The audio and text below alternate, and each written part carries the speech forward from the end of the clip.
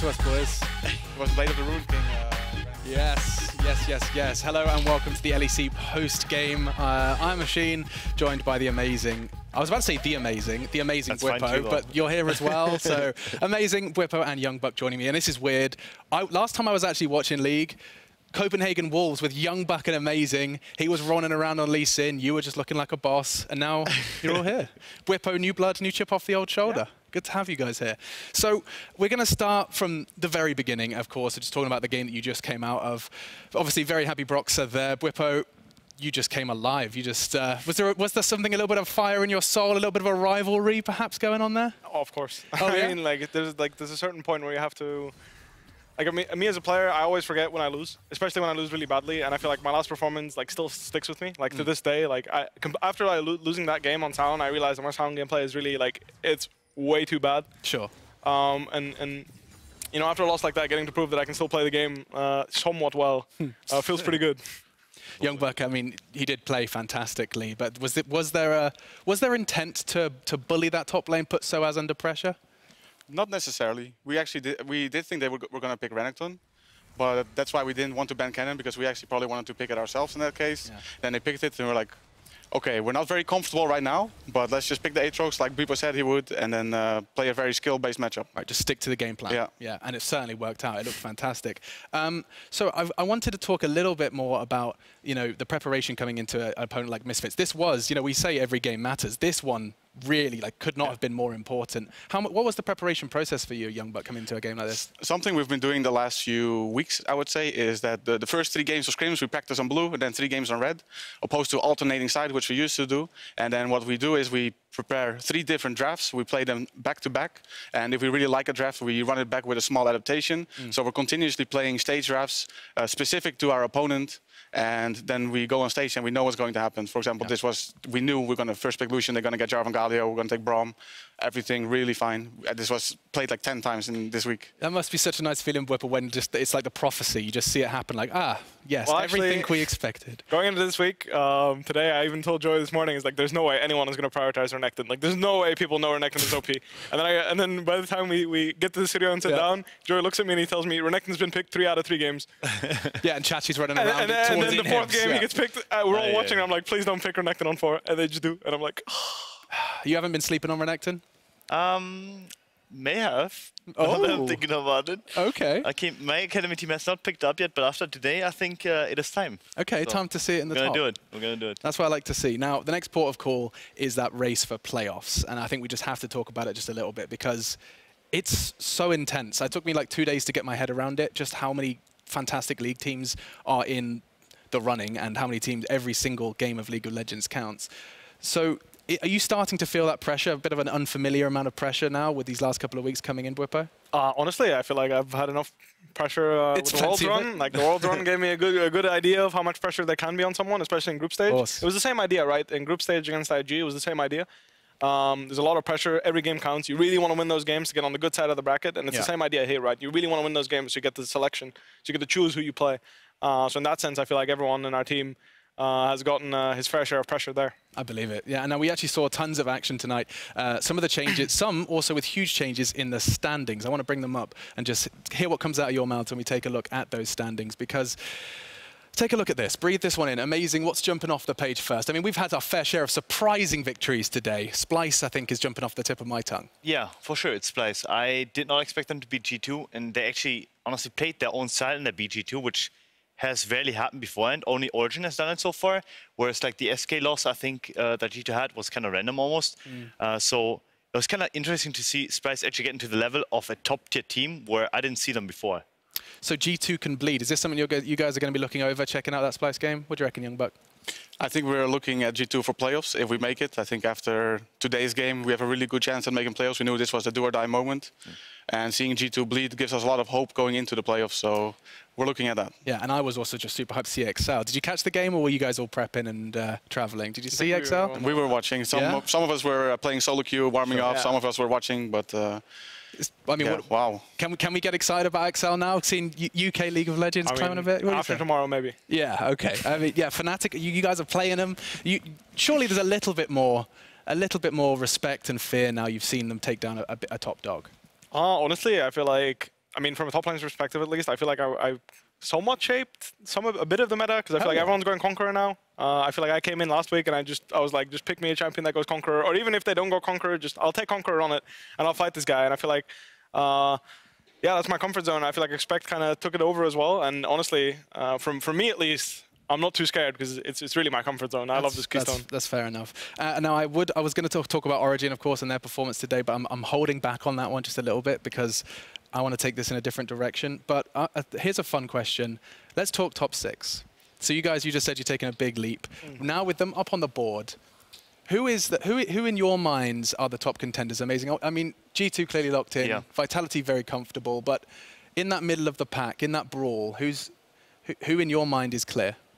I think Origin is a clear contender because they have shown progress and they have been 8-2 in the last 10 games. I also think Fnatic obviously has to be scary. Like, you have to be scared of them to a certain extent now. 6 and what is it yeah, now? I actually think Origin and Fnatic are probably the Five. The scariest teams amongst the top 6 at least, because I think Spice's game may have been a fluke. We still have to see more consistency from them. Yeah. Whereas Origin and Fnatic have been up and coming and have been roaring across the standings. So I think they are a safer bet. Okay. But I don't know. Whenever I see Vitality, I know what it is in me, but something says I cannot trust them to do well in playoffs, you know? So maybe I'm disrespecting them, but maybe you guys have different insight. What do you reckon? Sound about right? Sounds about right. I mean, that's what was experienced last year, right? In spring, it was my first best of 5. I felt like, in general, even in the last game we played, I think it was game 2 of the split, they're very linear in a sense that if they can't actually break through top lane, the game goes slowly for them. And I feel like a slow game for Vitality is never a good game for them, at least from their perspective. I'm not sure if that's actually the case, but from an outside view, that's what it looks like. How I feel. And when they can't break open top lane, it does feel like they struggle to get advantages elsewhere. So a lot of love for Origin. I mean, is there anyone else you'd put in that category other than yourselves? I would say Splice is pretty safe now. For sure. I was going into the day, I was thinking that we were going to compete with Misfits and Splice because they were still our direct opponents. So we wanted to knock them down. Splice beating G2 is very convincing as well. So I would say Splice is pretty much locked in. And then we're looking at Misfits against Schalke tomorrow. I think the loser is can go home, basically. Yeah, we've got some, I mean, every game matters. That's right. I'm supposed to keep saying that. And it is my time also to tell you that the Kia player of the game has been locked in, Mr. Bwippo. 84% of the votes as well. A lot of love your way. Damn, I mean, 84? What a game. I mean, you must have been having a lot of fun. Honestly, I was like, I don't want to say I was shaking, but I was really hyped. I was really fired up after the kill on top lane. And then after, it was just, I felt so confident because I feel like most of their champions were not very good in Aatrox. Yeah. So I feel like in that sense it was a good pick. But like the big crutch about him right now is actually getting him through laning phase. Because I feel like, you know, you don't have the healing sustain in lane anymore, and you know you still have the world under, right? So if you just walk into a team fight, you can int once, and then you can still walk out after. So even if you mess up, you can just get a buttload of damage in and just be like, you know what? Okay. We'll see what happens when I revive. So Aatrox is just int proof. Is that what you're saying? Not really, because you can int so hard that you die twice in a row really fast, but... the double int. You get one, double int proof, Okay, and a quick reminder as well, if you want to see teams like that are locking themselves in, the 13th and 14th of April, the top 3 teams in Europe will gather in Rotterdam to fight for the LEC title. Be sure to get your tickets at eu.lolesports.com/Rotterdam. That's up your way, isn't it? You're Netherlands? Yeah, it is. I know how to talk about my breakfast in Dutch. Mijn ontbijt. Ja, ik eet brood. And that's all I've got. Yeah, thank you, Al. Anyway, talking of language, actually, that is kind of where I want to take this next. So bear in mind, CS guy, I've spent a lot of my life following the Counter-Strike scene. And now as I dip my toe into League of Legends, I find there's some clear differences that I would love to hear you guys' opinions on. I think the first thing I noticed is multinational rosters is everywhere. I mean, I was looking for everyone speaking their native tongue, and I could find, here we go, Giants, Splice, Rocket. We're talking years ago. You were still in the server at that point. Yeah. I mean, it's interesting. In Counter-Strike, to contrast that, FaZe is the only name I could find. Hellraisers, maybe Mouse Sports. So 3 teams of the entire Counter-Strike world that are doing what League of Legends players do. When I say that, Young Buck, does anything jumping to your mind as to why that might be? Not necessarily, because I think everyone in Europe is fluent in English. Sure, that's true. And then you have a much bigger player pool to actually tap into if you want to build a very strong team. And if you limit yourself to only Swedish players or Danish players, I can imagine that sometimes you don't get the desired lineup. Sure. So for League, it's it's mechanics over communication, would you say, Bwipo? No. I mean, I think it's both. Everyone's comms is just so good. No, it's just more like everyone speaks a decent level of English, right? I feel like it's rare that you walk into a League of Legends team and you feel like, oh, this guy doesn't speak English very well, or he can't communicate what he wants to do. But the way you communicate is not that difficult either, you know? Someone that doesn't speak the language perfectly but has like a basic understanding can still communicate what he wants to do in the game. League English, right? Basically. I mean, maybe the difference is just the amount of communication you have to do in CSGO versus League. You know, like maybe there's a difference in that. I don't know if you can fill me on that. Well, I mean, people don't shut up in Counter-Strike comms, I'll tell you that much. Yeah, for sure. But I think in League, and please give me some insight here, is it's a lot more non-verbal communication. Like you've just played so many times with this comp or these players that you know, you always have expectations of what's going to be happening without even asking or calling for it. I think it's outside of the game. A lot of the talking is the coach, and at the end of the day, you know, if the coach gets his point across, the players just have to be able to execute what the coach wants, right? Sure. Or at least have a general idea. So in that sense, I'm not sure if in CS, for example, I'm not sure how a coaching structure works there, where the players maybe have way more input and they're telling each other how to play more than anything. Yeah. Whereas in League, it's like, okay, we want to do this. How do we do that? And the coach knows. The coach, generally speaking, has the idea of this is how I want you to play around bot, this is how I want you to play around mid, and then you work with that. I'm not saying that's the best way, but in my experience, this is how League of Legends scene is rolling right now. So coach's word is gospel. I mean, because in Counter-Strike, no, but jokes aside, in Counter-Strike, it's like if your coach doesn't, if the coach hasn't got garnered the respect of the players, then all hell breaks loose. So is that something you found yourself when you were kind of moving into the coaching role? It was very important that these players were going to truly listen and follow what you were trying to take where you were trying to take them? Yeah, I've always said that you usually start out with a lot of respect from your players, but you have to keep earning it. And your players need to keep respecting you, and you need to be able to teach new things and tell them how you want to play the game, and they need to agree, or at least if they don't agree, see that there's benefit for the rest of the team to actually play that way. Do you find yourself defending your decisions often? Like, I'm telling you, we're going to take Aatrox on Bwipo, and it's going to be fire. Every now and then, yeah. Even in this draft, we had a really tough decision on the 4-5, the last rotation, and then I have to make the final call. And in the end, I was pretty happy with it. Yeah, I mean, and then so you sit there smugly, and the guys are like, okay, that's the respect being earned you were just talking about. Yeah, someone has to take the responsibility. It's also usually if the player makes the choice and then the game is lost, there's a lot of eyes in the... I'm sure. So the coach has to take that responsibility, and if it goes wrong, then everyone can flame the coach. But it's better than having everyone breathing down the neck of a player. Okay, and then moving slightly on, but in a similar vein, we've noticed a lot. I think Origin are a good example in the League world, and I mean, Astralis, of course, the best example, both kind of under that Refresh umbrella, where teams are making huge changes into the way they approach competing. I mean, it wasn't that long ago, back in the Copenhagen Wolves days, you guys were all locked up in a house somewhere in some suburb, and it's just five. I'm guessing. This is a guess. Where it was, you know? but locked up in a house, just 5 gaming PCs and maybe 3 bedrooms. No, we had with beds, and that was it. That was good. That was good. Well, like, that was the dream. That was the dream, right? Amazing. Like, back in the day. Oh man, I remember. So there's like one specific scene I always remember. We had a boot camp in Copenhagen. Yeah. And we had like those folding beds, right? Like that. So basically every night, like a camping bed. Yeah, basically camping beds. But every night we basically slept on them. Like at some point, it's just like you hear this like a snap, right? And one of the players just has their legs up in the air. Wait, just like, folded? Yeah, it's folded. So that happened like 15 times every night. Oh you know? God, I didn't realize it was that bad. You had experiences with gaming houses. I mean, we are seeing teams just a gaming house exodus. People have realized that this isn't the recipe for success. I mean, I was in the team when it happened. It was a lot of fun. Just waking up in the middle of the night, seeing someone's legs in the air. We had to shower in a swimming pool because the showers weren't working, so we had to walk like 500 meters to a swimming pool. That kind of stuff. Yeah, we were watching TV, sitting on a mattress. We didn't have a sofa or anything like that. Okay, but yeah, the good old times, right? But even more advanced gaming houses. I assume you guys are doing something similar. What's the Fnatic structure right now? It's player's choice, basically. Player's choice, yeah. The organization will help you get your own apartment, your own place. But you guys have office space, basically. Yeah, we do have an office space. Right, this is what I'm talking. This is the Astralis approach, right? Like, so you like go into the office, you do your work. Exactly. So you can either choose to stay at the house and then go to the office, but no matter what, we're practicing in the office. So everyone is expected to be at a certain time at the office, and outside of those hours, there's a few hours you have to be practicing. Yeah. But other than that, you're somewhat free. So with both perspectives now, then, Young Buck, do you think there's like the work-life balance is much clearer? Do you think it's beneficial for players? Absolutely. I think if you live and work in the same environment, it's something that I've gone through both in G2 and as a player as well.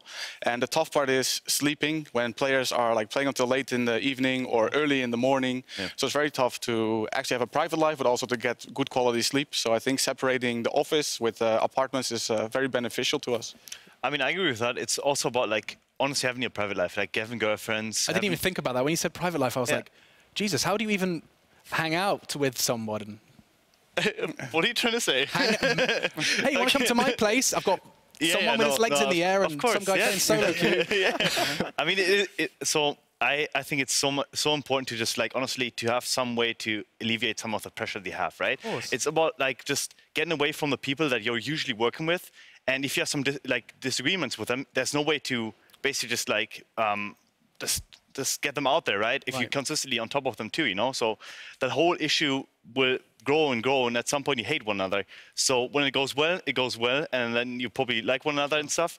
But if it goes badly, it goes really, really badly if you're always in the same gaming house practicing with one another. I mean, I love my friends, but I don't think I could live with 4 of them playing video games until 3 a.m. every night. You know, like that's just not, we're not designed to enjoy that. Yeah. So that's interesting. And I actually looked into what Origin's resources are, and actually I'm interested now to know what Fnatic's are. But like they have, of course, Xpeke, he's behind there, he's providing input. They've got Fabian, I'm going to butcher some pronunciation here. Fabian Broich? Broich, yeah. Ah, sehr gut.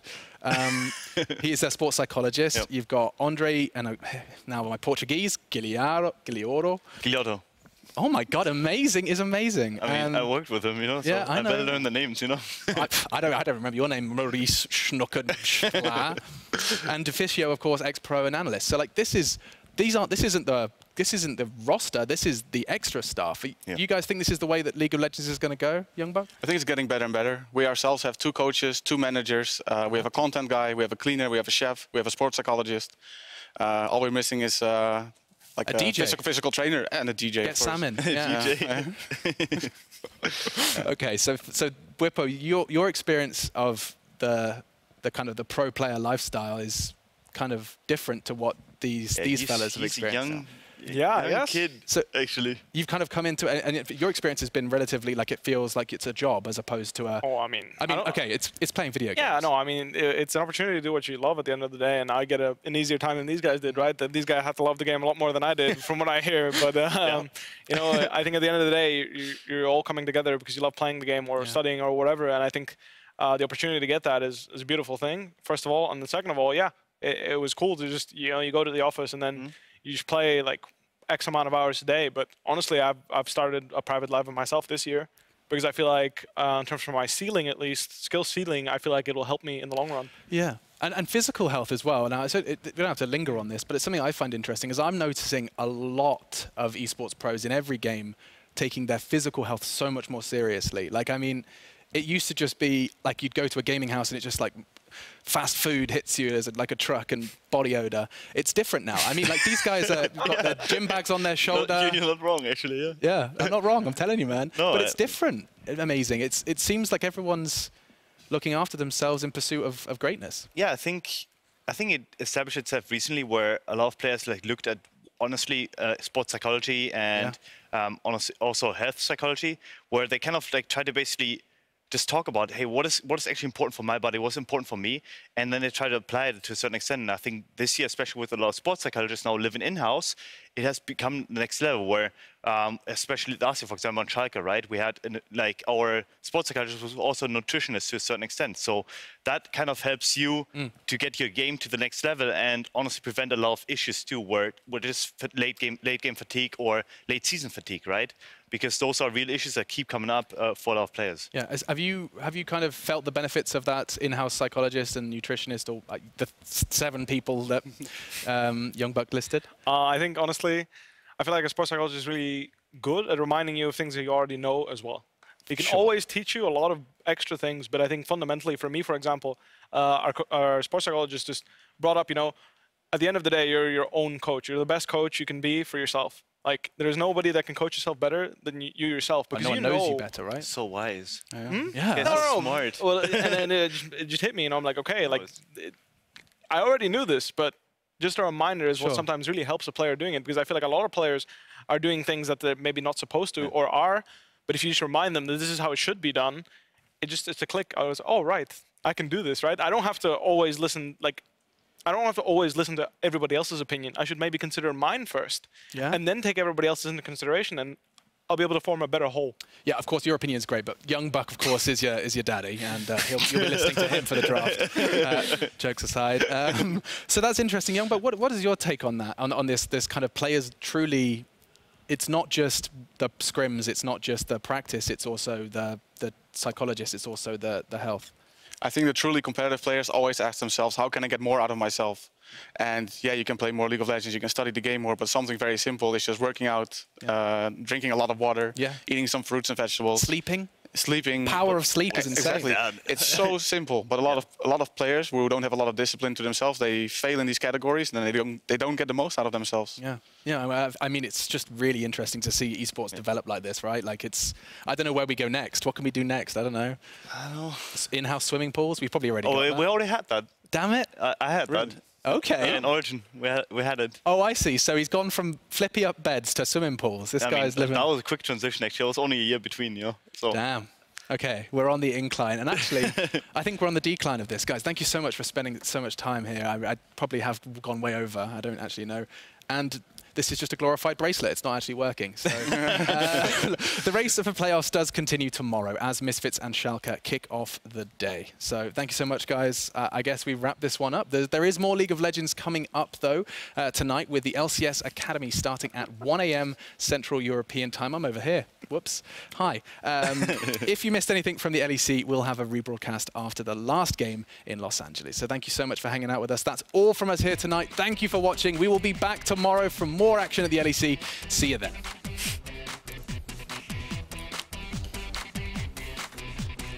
There, Caps has the flank position. He's gone back. Need to teleport in soon because Caps is going to jump in. Surprise, says Caps. That's 2 down, a third to follow, and it's all on Kobe. He takes out one, charges on the break. Can Kobe get the boomerangs in? Can he turn it around for his team? The only man who's been on this team the whole time, it's Kobe, and it's a party for Splice. The frozen tomb on one, he's underneath his towers. Caps gets the shot down onto Charger, but it's just not enough. Kobe's still alive, and that's all you need in your Splice. Going for those Nexus towers as one comes back out, but Kobe sends him right back to the fountain. And expect once again lands the hook. So much damage coming out of Upset, but he opens his arms back once again.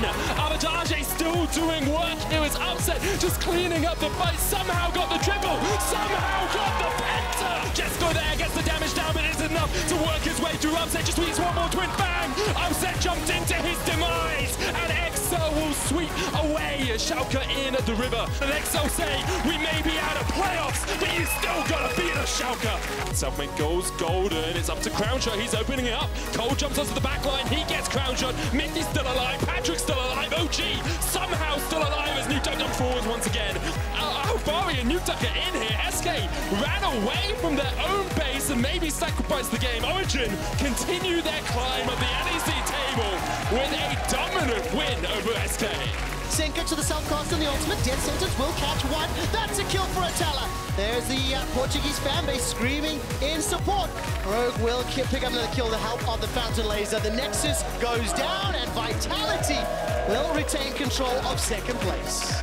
Now it's still a 4v4, and Misfits are running for their lives. Flash from Hillesang. Miasma from Hansama will buy some time as Brox and Fnatic are looking to seal the deal and finish the game. There are a few chances left. Playoffs. A spot is on the horizon, and Fnatic over the fight. Oh, Fnatic go for the dive! They've got Hansama! They killed him under his tower! Fnatic truly are back in the fight for playoffs and the finals!